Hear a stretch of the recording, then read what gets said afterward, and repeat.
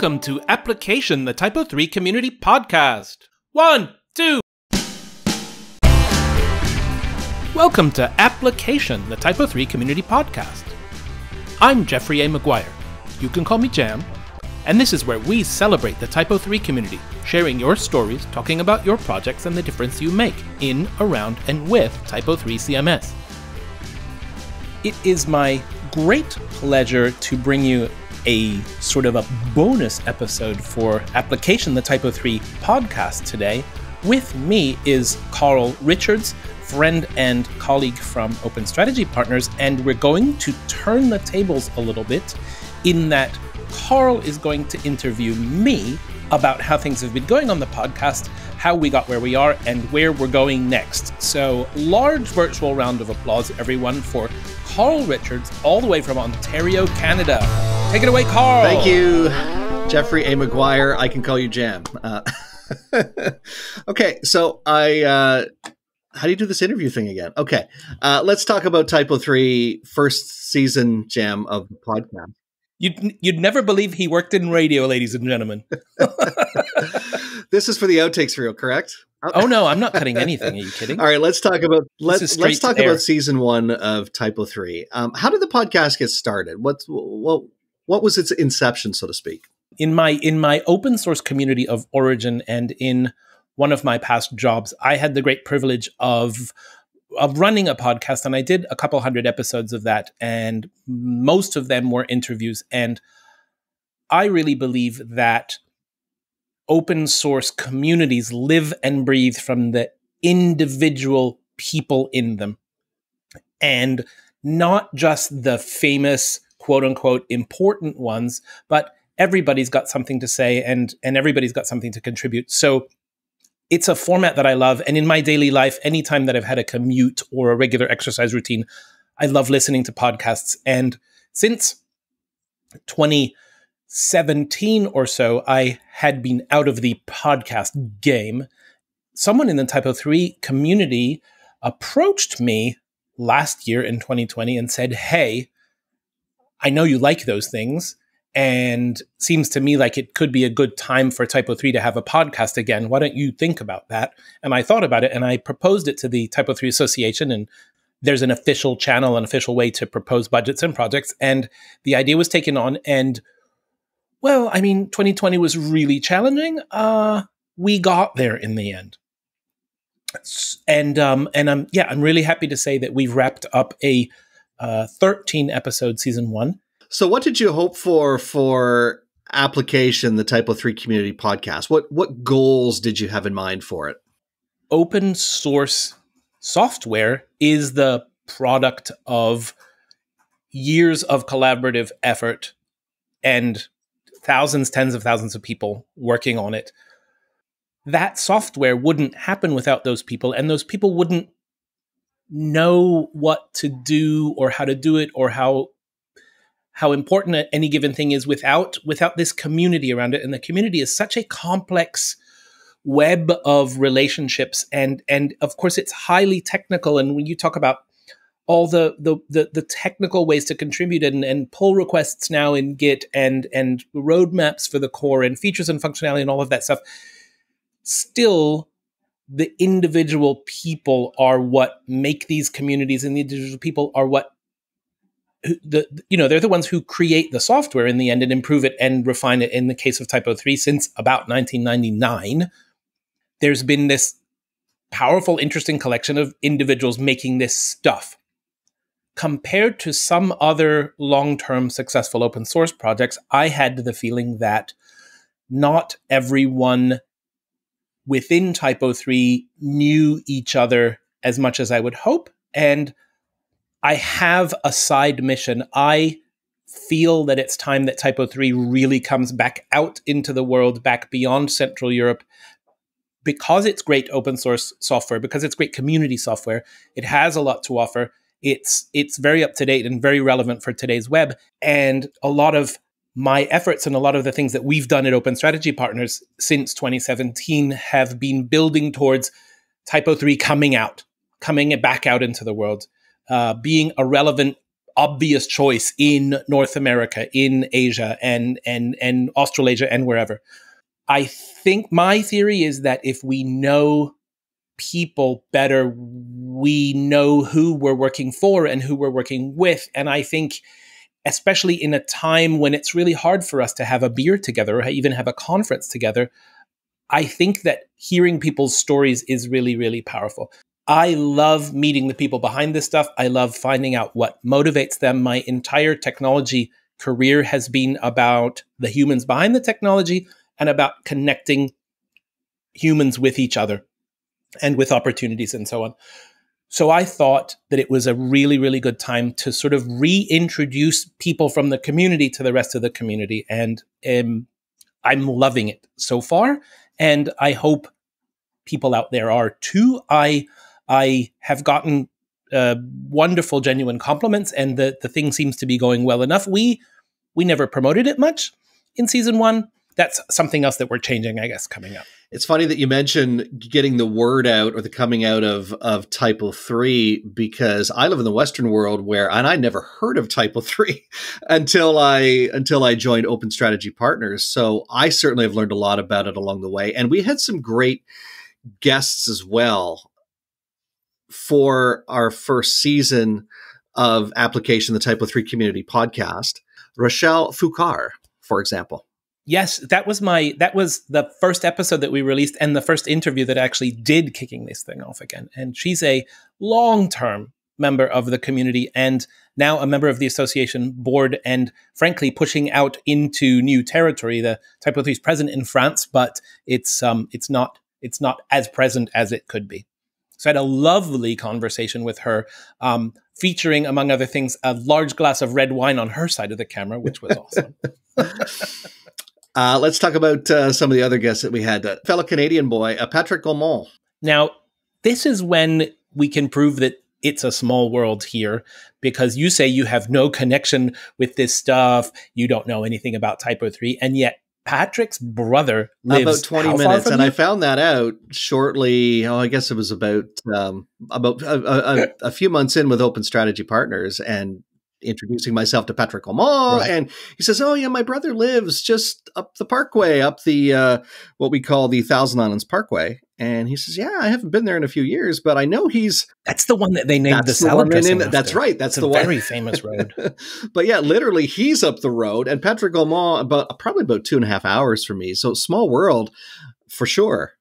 Patrick is the webmaster of Quebec.ca and runs a bunch of really important government infrastructure.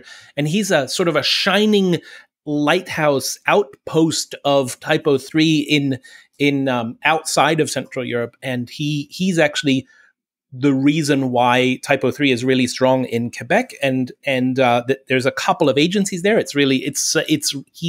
He's also just straight up funny. He's got a standing joke that he tries to work into every conversation, and I don't think it's going to work very much longer.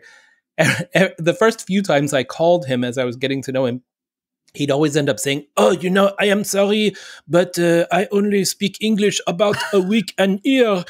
And but Patrick is joining the TYPO3 Association board, meaning that he's going to have to speak English a lot more. So good luck with that, Patrick. You can always call me. What's funny is in speaking with him myself, and maybe it's because we're literally within a few hundred kilometers of one another, but I had no problem understanding his English. So it's not an issue at all.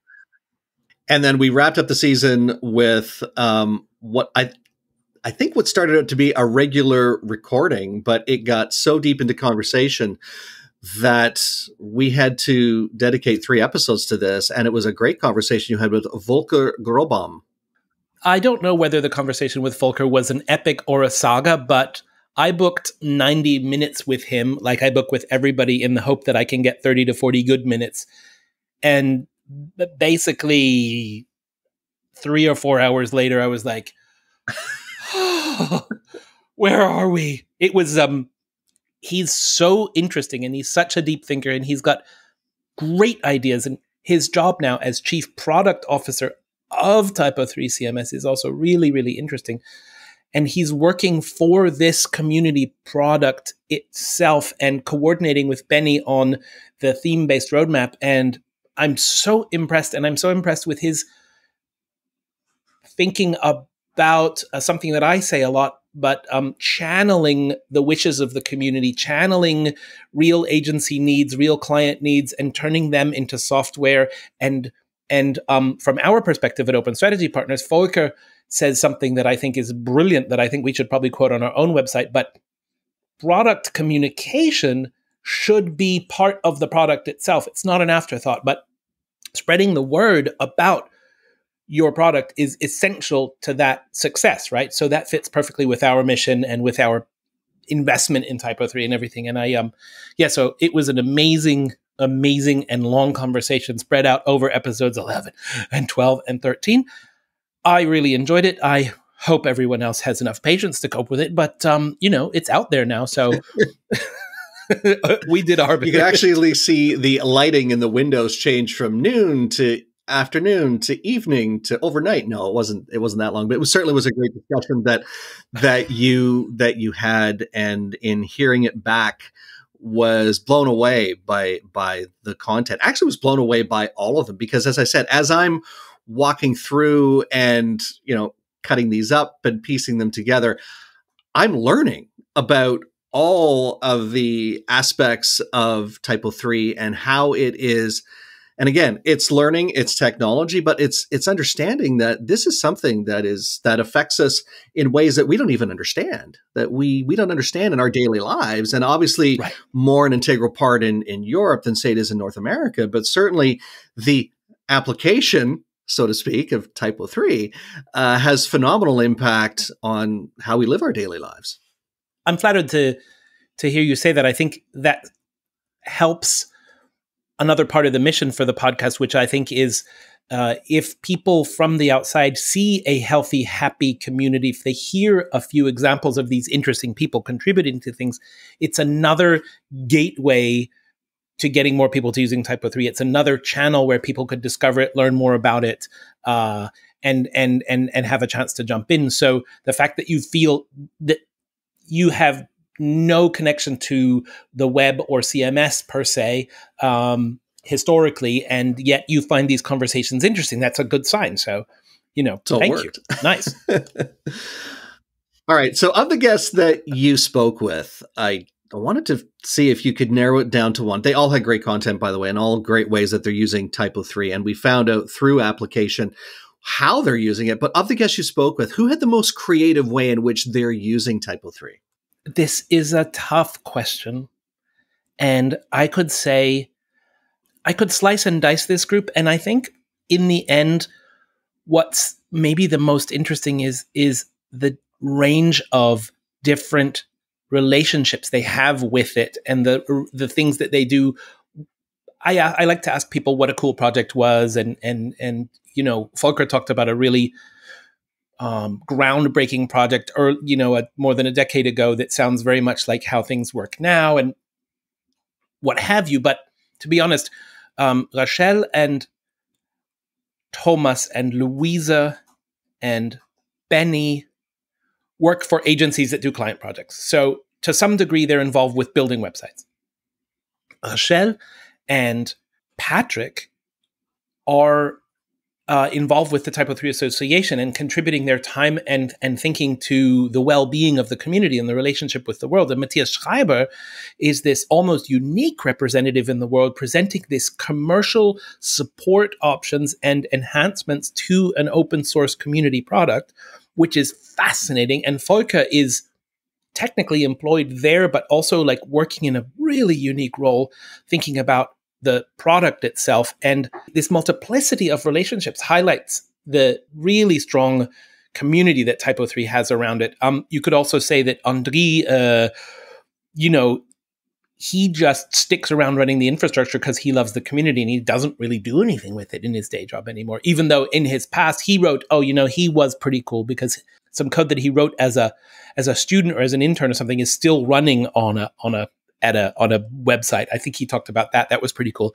But, Louisa volunteers and runs marketing for the project. Felicity, through being at OSP helped make this new amazing book. But she also had no background in TYPO3 before she joined Open Strategy Partners now she's a official volunteer and on a couple of the community teams. And it's all, I think this web of relationships is overall the most fascinating part out of that. If I'm allowed to cheat that way. Of course you are. It sounds like they all get a gold star though, in some capacity for, their contributions and how they're using TYPO3 and some of the most, all their creativities are different, but they're certainly using it in some capacity and bringing it to their, not only what they do, but how they're helping others as well.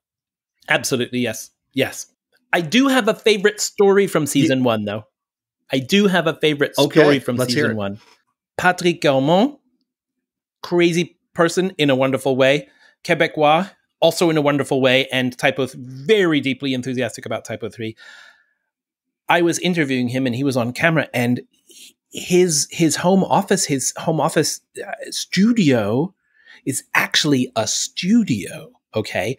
And behind him, where I could see, there was a sitar and an upright bass and some guitars and stuff. And I just asked sort of like casually, like, oh, hey, you musician, do you play that?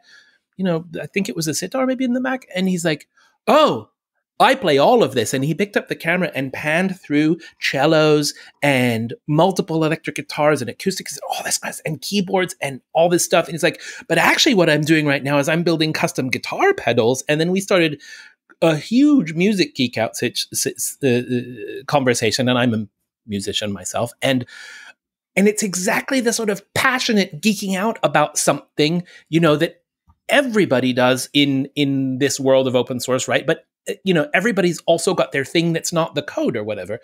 It was really fun, and it was just so much fun. And almost as a joke, I'm like, so hey, we don't have music for this podcast yet. Are you going to write the theme song for me? He's like, oh, is it okay if I do it next weekend? Because I'm really busy right now. And so the origin story for our theme music is Patrick's interview, and he sent a few demos, and one of them I liked, and I thought it was just so quirky and strange, and I put it straight on episode 0, and then he's like, oh, that was my demo, it was terrible, why did you put that on there? And I was like, no, it's awesome. Now record the production one, and we'll have like a raw outtake version and a production version. So we have about 3 versions of that, and we have some of the source files and things, and we're going to mix it up a little bit more with his music in season 2, I hope. But the the music for the podcast came from a community member, and I don't know, I think that was a really beautiful moment for me. Certainly one of the memorable ones too. I remember seeing that video and seeing all the instruments, and I'm thinking, am I in a music store? No, I'm looking at somebody's office. So what did you learn from season 1? The good and certainly the areas of opportunity moving forward. I hoped to find all these stories, and every conversation I have gone into has been wonderful in its own way. Everyone gets excited about something different, and as long as I remember to listen and notice, I think the conversations have gone some really interesting directions, and with the goal of introducing these people to the community and sharing these stories, I think that's gone as well as it could have so far. I'm very happy with it. There have been no problems. Oh, and frankly, having these conversations at times has been a tonic for me in the year of the pandemic and the year of the lockdowns, and the chance for me to make quite meaningful connections with people and have long, deeper conversations with people over an hour or so has been a real blessing for me. And I think that I'm really grateful for that chance, frankly. The challenge has also been figuring out how to do this best remotely. In my quote unquote old days, I did 220 or 240 episodes, and of those, probably at least 200 were interviews. And of those 200 interviews, 180 probably were in person with a microphone in someone's face. And I liked that vibe, and I liked that personal energy. And the remote thing has come together remarkably well. However, we have tried 3, 4, 5, 6 different platforms for recording these things. And, respectfully, some people I speak with only want to be on free and open source platforms, and and that presents its own set of challenges. And the commercial platforms that we're familiar with and less familiar with, each of them seems to have advantages and drawbacks. And it's been that getting the technical side right has been really hard. And I've lost interviews with people. I've lost one entire half of an interview. So I have one person speaking and then silence in the gaps, which isn't very much fun for the listeners, and had incredibly varying video quality. I like to have a video version because I think people enjoy seeing someone else's expression when they're excited about something, for example. So the technical side has been a real challenge, and coming up with a workflow that makes sense and sort of figuring out the promotion, and that's coming together mostly. I'm not sure that we're ever going to get the bugs out, but I think we're settling into a zone. I think we've got most of the bits covered, as long as on the days that the gremlins. And let's face it, since 2017, I think you said was your last inception into podcasting, technology has evolved. There's almost an expectation, and I'm recognizing this too as somebody who has a podcast as well and helps other people prepare their podcast, but there's almost an expectation for not just audio. There has to be video, and part of the marketing ends up being also audiograms and transcription. So it's not just about cranking out something that is in one format, it's multiple formats. And that evolved, as you said, immensely in the last 12 to 18 months for obvious reasons. I also noticed not only the technology landscape has changed and the devices have changed, but there's an incredible service ecosystem around podcasting now. So happily, we're in the second renaissance of the podcast and all of that. Do not consider it a disadvantage that there's a million podcasts out there. I don't mind. I think people get to listen to what they want to in many cases. The service landscape was overwhelming for me to come back to and say, I could, because so many of the things that I used to have to do by hand are completely just a given now. And there's all these new, it was pretty interesting stepping out. But the fundamental truth of having your voice in someone's ear is a privilege. And I think that we need to talk about things that people care about. And I think we can have an effect. I think we can make a positive difference in the world, and that's what I'm. It certainly seems like we've had a positive influence in the TYPO3 community. How has it changed the TYPO3 community and the outside world, for that matter? I am not going to make a big claim about that. I will say that we've gotten compliments about the podcast, and people have contacted me about contents of a couple of the podcasts in a positive way with questions or wanting to know more. That's great. I know that we have a couple of real fans out there, and that's fantastic. That's really flattering. And I think, like I said, we are introducing people to more of the community, and I'm very, very glad about that. But when you ask if we're making a difference in the outside world, right? I don't know if we are yet, and we kept a sort of a semi-low profile in terms of promotion because I wanted to get a few episodes out before we pushed it too hard. The really good news, and maybe this is a good spot to shift gears. So the good news about season 2 and going forward now from mid-2021 onwards is that the application, the TYPO3 Community Podcast, is now really officially part of the TYPO3 community family, in that we will promote ourselves through the @TYPO3 Twitter channel. Our videos are now integrated into the official TYPO3 presence on YouTube. So we become part of the information program, and it could come to pass that the podcast will include other formats and other hosts. And I think that's pretty exciting. And I think that's a real interesting opportunity. And I think if people have ideas for an episode or a conversation or a mini series or something, but don't want to go and make the investment of starting their own podcast, we have the infrastructure and the potential to be a channel for you if you've got that idea. So I'd love to hear about those ideas, and I think it's a really, really interesting opportunity to be even more of a community. That's really exciting, and certainly a good segue too. And what else can we expect from season 2? What's new? What's different? obviously being in the official TYPO3 channel is part of it, and that's a great place for application to be. What else can we expect? I'm hoping to zero in on consistency and quality. Now, I already said that the gremlins make that impossible some days, and I know that some of the things that we've already got in the can were challenging days, so there's never going to be a perfect episode, but like I said, we're getting our tooling straight and our process straight, and that's going to be, we're going to make it as good as we can and as fun as we can. And I'm hoping to have a regular feature maybe once a quarter or twice a year where we bring in different internal community leaders and have conversations about the state of the project. For example, we could talk with Benny about the core, Volker about the roadmap. We could talk with Daniel Homorodan about the expansion committee and how things are going to bring TYPO3 to Africa, to Asia, to North America, and so on.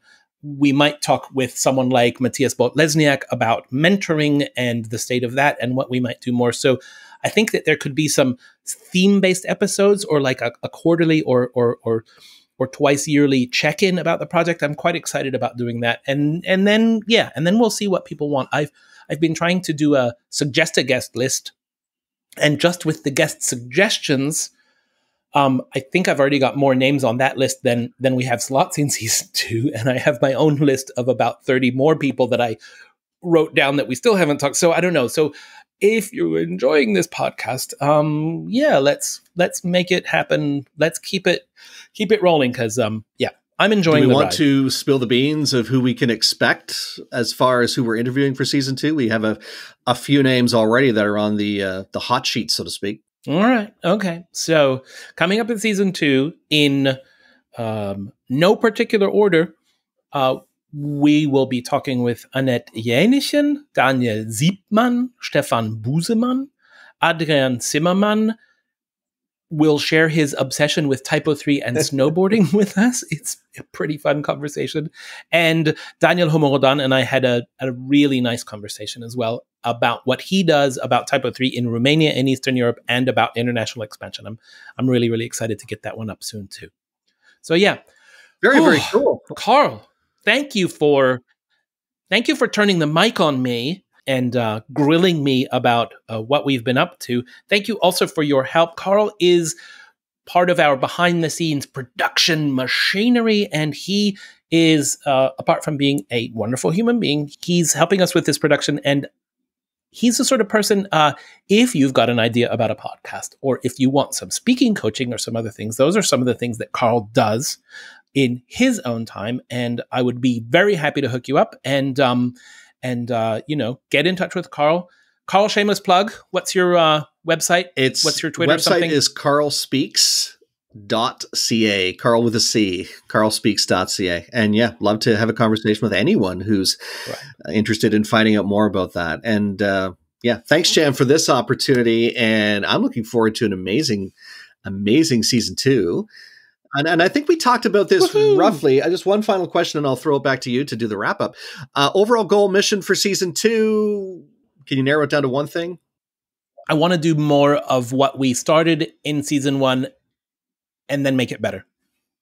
Jam, again, thanks so much for this opportunity. I'll throw the mic back to you. Okay. Be gentle, though. It's expensive.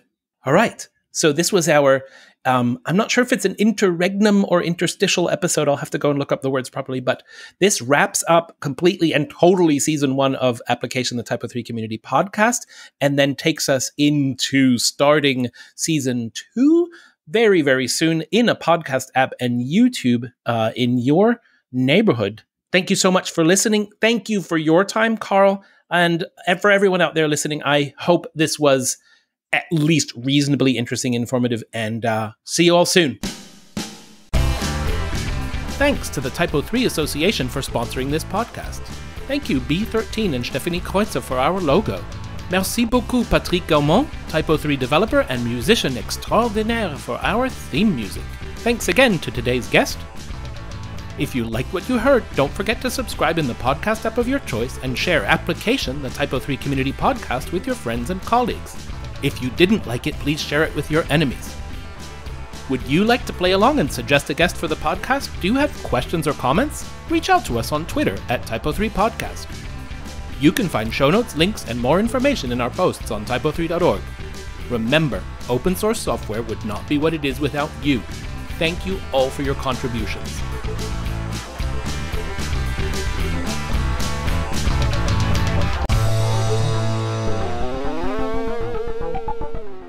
Thanks, Jim. All right. Now, I'm going to hit stop, and we're going to hope that all of this thing uploads and compiles and does its thing. Here we go. Do not close this tab.